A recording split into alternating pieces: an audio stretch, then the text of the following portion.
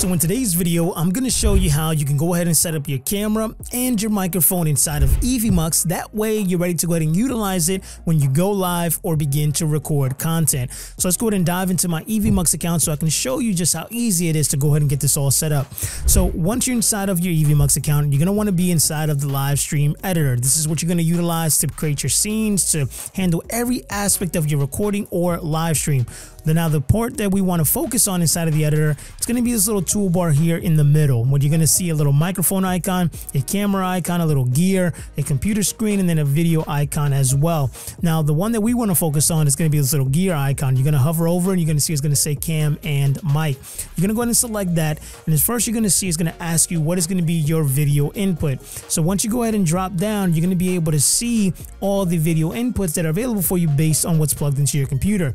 If you don't see anything here, what you want to do is you want to come here to the URL bar at the top, and you're going to see a little camera icon here. You're going to want to click that, and you're going to want to make sure that you have this as allowed, that you have camera and microphone allowed in your browser, right? And then if you don't have that, you can select manage, and then you can select the video input and the microphone input that you're going to allow, and then you select done, and then that should allow it to appear here on the video input and audio input. So once you have your camera selected, you're going to know that it's working because it's going to pop up here on the bottom left hand side, letting you know that the camera is now visible.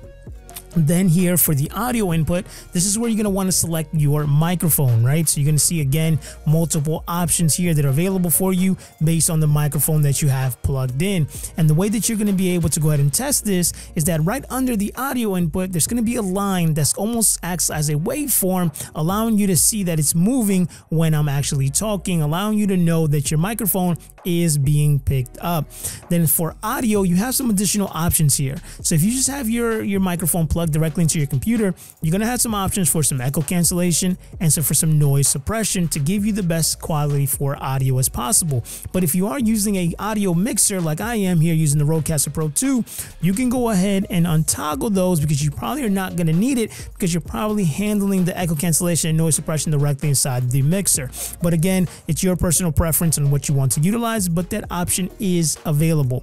Then that's going to go ahead and give you an option to where you're going to see here now your microphone. It's also going to have a audio wave letting you know that, hey, the microphone is moving, and then you can mute it and unmute it. And then again, you can go ahead and then start adding yourself by clicking add, and you'll be able to see yourself on screen. Your camera is going to be working, and then you'll know that your audio is working as well. So just like that, that's how easy you can go ahead and start to go ahead and add your camera and add your microphone. Now, if you want to learn how to go ahead and add broadcast channels like social media platforms like YouTube, Twitch, LinkedIn, and Facebook that you want to go ahead and stream to, go ahead and watch this video right here where I walk you step by step on how to select the platforms and how to stream to all of them at the same time without any loss of quality. So click right here and you can watch that video where I walk you step by step.